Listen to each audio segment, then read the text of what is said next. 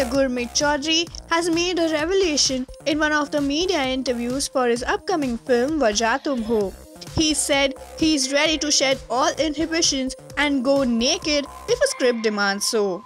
I believe in my character and like to give my 100% to all of them. I am a very passionate actor. If there is demand for a role where I need to go naked, I would just do that, he said. He further said, if Rajkumar Hirani says I have a role for you and would come here running naked, I would go running naked. Just imagine if I am ready to go naked in real life, then I can go to any extent for my role. The actor has done some bold scenes in the film as well. He calls it as love and not mere lust.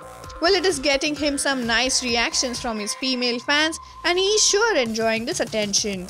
He said that he enjoys it when girls call him hot, but is embarrassed as well.